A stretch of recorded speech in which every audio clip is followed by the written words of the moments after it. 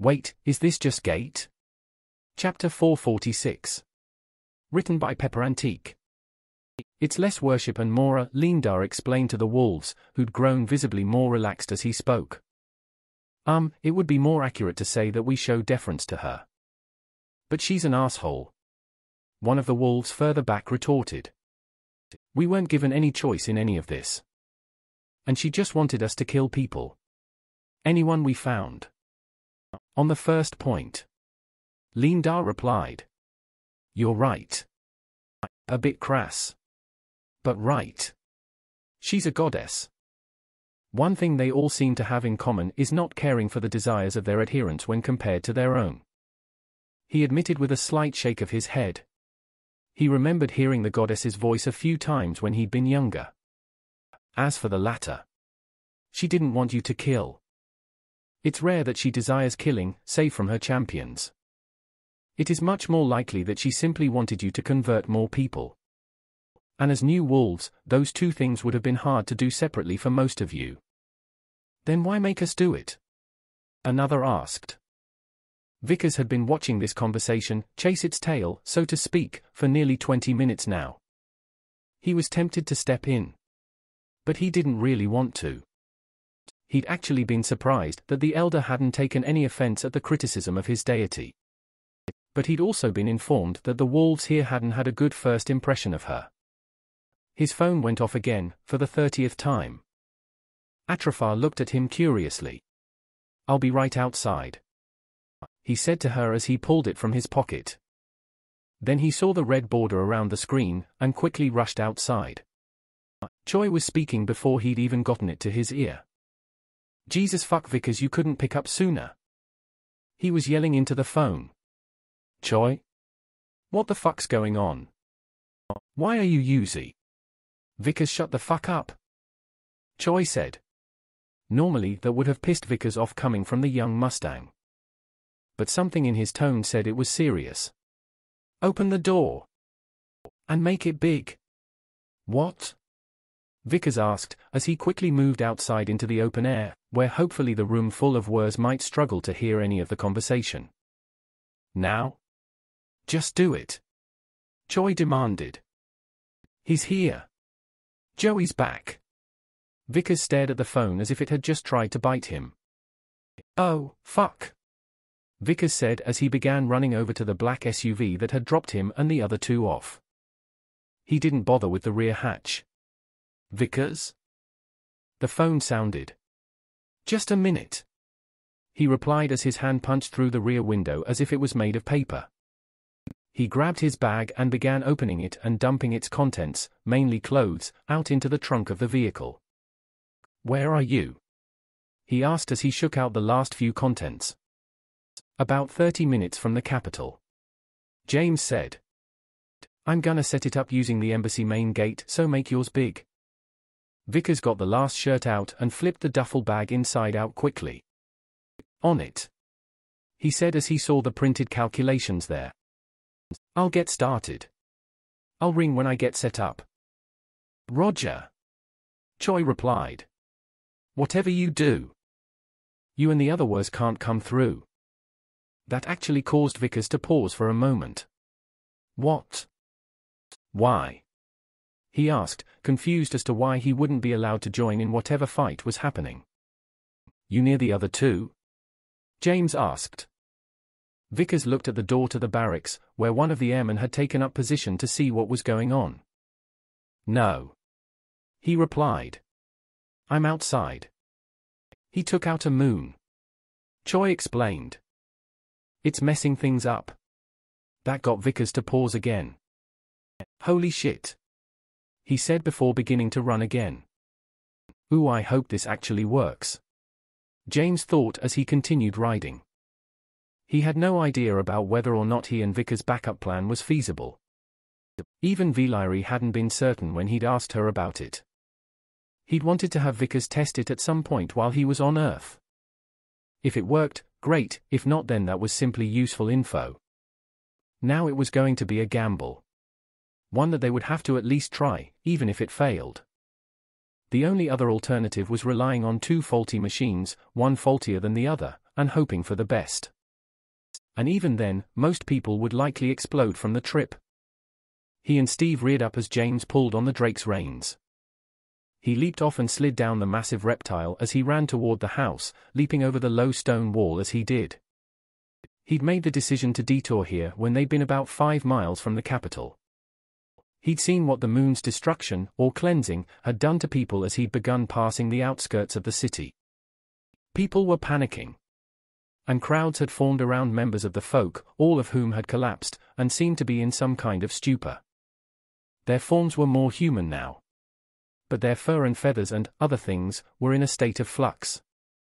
They seemed to go from being short, like towards the new moon, to being full and bushy like during the full moon. But one thing was common among all of them.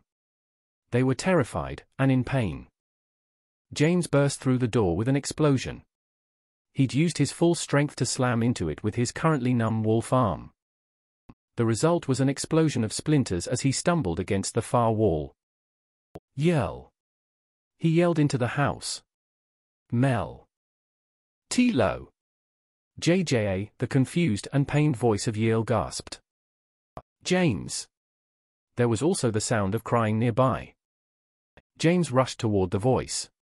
He found Yale in the living room. In his arms was the sobbing form of Mela, and he was reaching toward the room that the kids used as a playroom. It looked like he'd been struggling to crawl toward it. Yell, he said as he rushed over and picked up the 2 werewolves. Where's Tilo? Yale pointed toward the playroom as James leaned him against his couch. Stay here, James told him.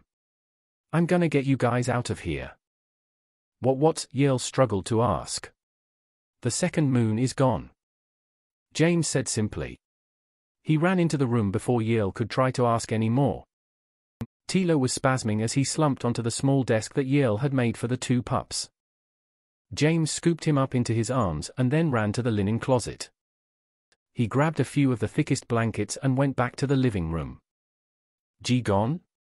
Yale asked in confusion.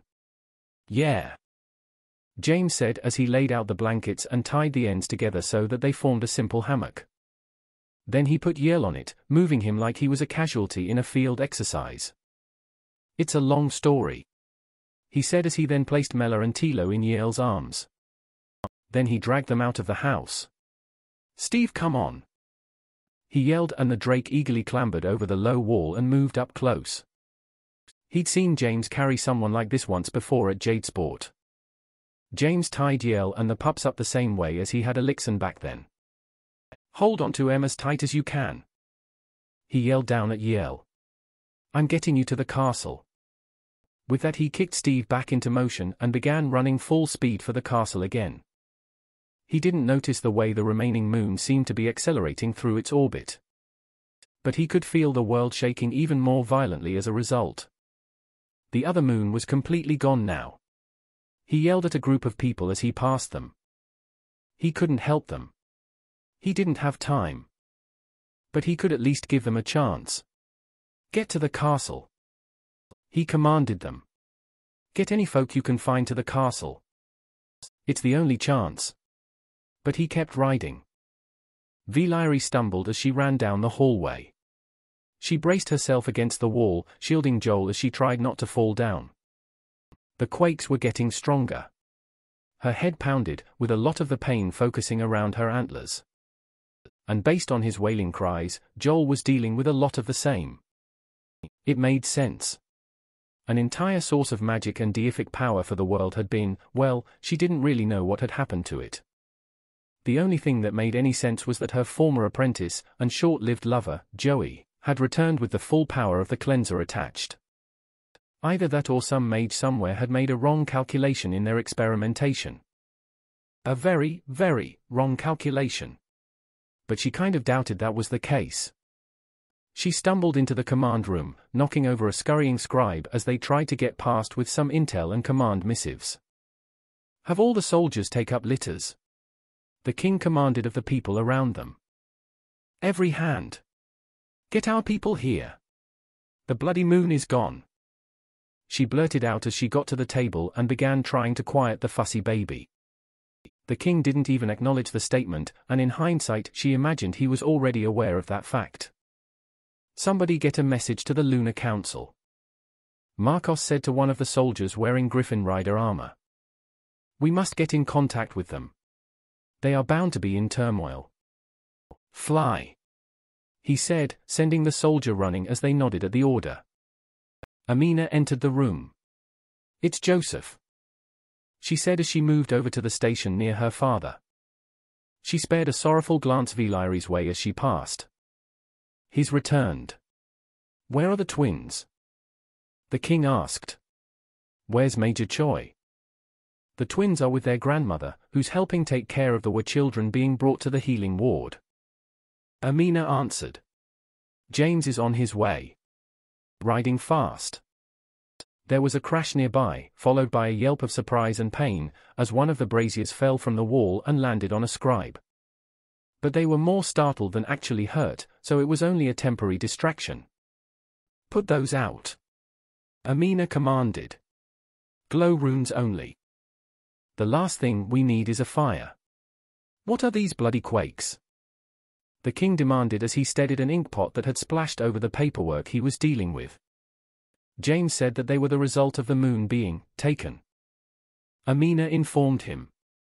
They're going to get worse. How can the moon cause quakes?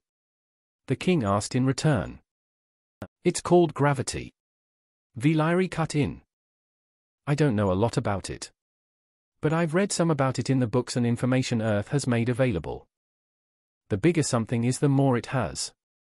And moons are a lot bigger than you'd think from looking at them. She looked at Amina. He said they'd get worse? She asked. Amina pointed out toward the outside world. Have you seen the rings? Or what's left of them anyways? Vilari hadn't.